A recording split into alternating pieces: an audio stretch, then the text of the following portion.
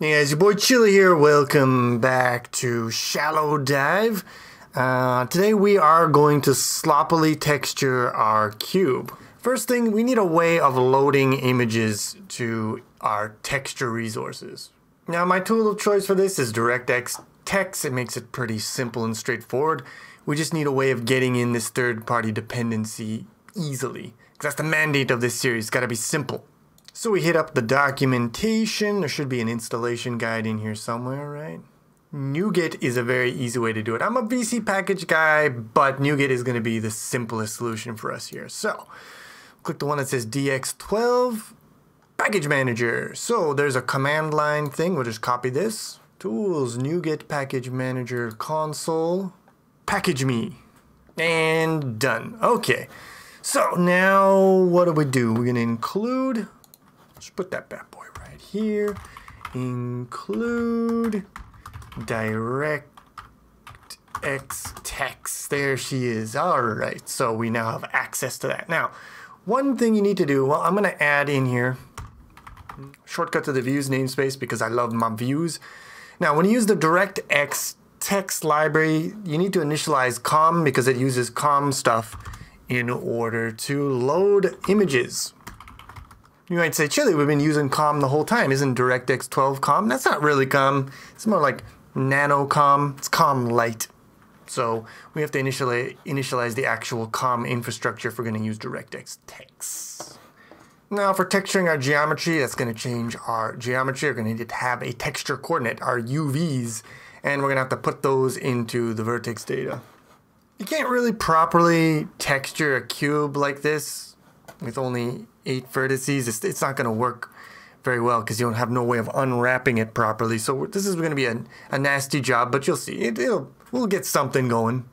Now, the most complicated part of this whole ordeal is going to be creating and loading the texture. So we will start with our COM pointer to an ID3D12 resource. Everything's a resource.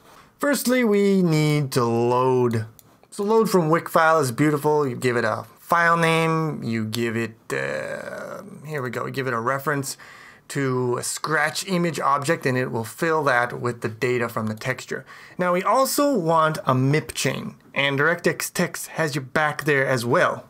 So we create another scratch image to hold the full MIP chain. Scratch image type, it's not just a single image. It can hold like a whole lot, like an array of images or whatever you want to call it, a MIP chain. It's a fancy boy is what I'm trying to say. And you call generate MIP maps, you pass it in pointer to an image. So if you call get images, it's going to get you basically a pointer to the array of images in the scratch image. So you're going to get the pointer to the first one, which is the only one because we just loaded a single JPEG. And you specify what kind of filter you want to do. Give me your MIP chain. What's this 0 do? What's this 0 for? Number of levels. I think this one means like generate all the levels all the way down. And there you go. Now this scratch image is going to hold our MIP chain. This one is just, we don't care about it anymore.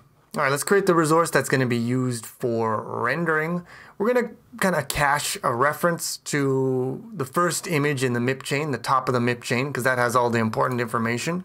Then we're going to create our resource description here, texture desk. So it's a texture 2D, and we use the chain base to get the width and the height of that. It's not an array.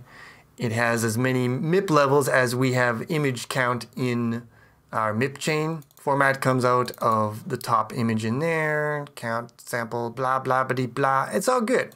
It's all good. Set up our heap properties. You know what's coming next. Yeah, we're creating our committed resource. So this part at least is the same as for buffers. This part obviously different, but there you have it. And now we want to create the intermediate upload buffer. But before we do that, we're gonna collect some information that'll be useful. So, you know me, I'm highly ranges pilled. Let's do this with ranges. We're going to create a range of indices from 0 to number of MIPs minus 1. And then we're going to transform that range by basically getting a pointer to each image in the MIP chain and creating a sub-resource data out of that. So we transform this range of numbers into a range of sub-resource data, and then we store that in a vector. And this is going to be useful for when we have to do our copying. So now it's time for our intermediate upload buffer. We have our heap, which is type upload. Now to figure out the size that is required for a buffer, there's a nice little function. I don't think this is even Direct3D No, it is Direct3D Never mind, I lied. But it's nice, and we can just calculate the required size for an intermediate resource by giving it the original resource, then the first sub-resource that we're going to be covering in this intermediate buffer, and the number of sub-resources that we're going to be covering. And using that information, this function will be able to tell us exactly what size of buffer that we need. Very nice. Then we use D3DX to create a buffer descriptor from that size. And then once again, we create, committed resource. Now notice for this committed resource, you don't have to put for the upload. It doesn't care about the full description about the structure of the data, the texture. As long as you got the size, it can just be any sort of dumb buffer because it's only for uploading. It's never going to be referenced for rendering. All right, now you get the usual. We are going to get our command list ready for copying. Now here's where things diverge from what we've been doing with our buffers. We now have to first copy from the CPU to our intermediate resource, and then copy from our intermediate resource to our rendering resource. But copying textures, especially ones with MIP chains and stuff like that, is a lot more complicated than just copying buffers. So for this, we will be using a single Direct3D function that does both stages. It does the CPU copy and the GPU copy all together. And so that's why we have to actually get our command list ready before we start doing the CPU copy, because it's all bundled up together here. So updates sub-resources, it takes in pointer to command list, pointer to the destination texture, the intermediate texture, pointer to the data, sub-resource data, and the size. And this, by the way, this is that whole vector of descriptors here. And I don't know what these zeros are for, but we can figure it out. Yeah, so these are just like offsets for sub-resource, but we're doing the whole thing, so we start from 0. And yeah, it builds up your command list. It does the CPU copying all at once. And so it's very nice to have. For simple buffers, I was fine just using the straight Direct3D 12 stuff because it's dirt simple. But for complicated stuff like textures with MIP levels, I am definitely going to be using Direct3D for that. Now, we learned our lesson with the resource states here. We got to put these barriers after we do the copy. Otherwise, the debug layer is definitely going to be very wroth with us. And then after that, it's just the same stuff that we've been seeing. So just finishing up the command list, executing it, waiting for it to complete. And there you go. We have gotten our resource all uploaded, but we're just getting started here. There's plenty more to go. We now need to create a descriptor, a view of that texture, shader resource view. And in order to do that, we need a heap for our descriptor.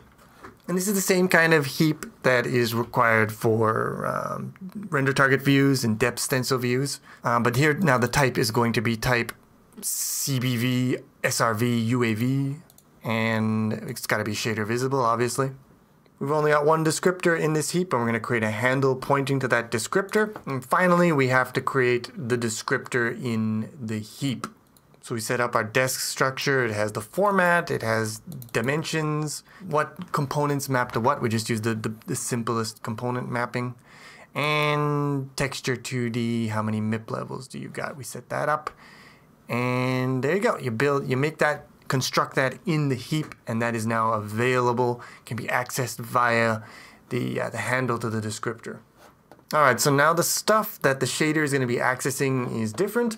We got to change the root signature, but before we do that, we're not going to be using this color buffer anymore, so let's just nuke it. And so we nuke this, and in here we are going to be creating a different entry. So we create a structure that describes a range of descriptors in a descriptor heap. So shader resource view range, there is one descriptor, the base register is 0, and then we pass in descriptor ranges. So we init as descriptor table. You can use multiple descriptor ranges to do that. So you're basically passing in an array with the size and then the pointer to the first element. But we only have one thing that serves as the array of size 1. All right, so we bind this as a descriptor table. Now you might notice that before we were putting the view directly in the root signature. But now the root signature, root parameters, or whatever you want to call it, they're going to hold a pointer to a table that is going to hold the pointer or the descriptor. So it's a little different. You can't, here's the thing, you can put the view of a constant buffer directly in your root, but you cannot put a view of a texture, shader resource view, directly in the root. You have to bind it as a descriptor table. It's just the way it goes. Those are the rules. Now we're also going to need a sampler to sample that texture. So we define it as just a static sampler. It doesn't change over the course of drawing. And it's just a simple linear filter, right? This is going to bind to register 0, S0 I guess it is, I forget. And yeah, so now, where do we create this stuff here? Yeah, so when we initialize our root signature descriptor, we pass in root parameters. Here, we gotta now pass in the static samplers. That's an array of static samplers, but there's only one, so we just do a pointer to the 1.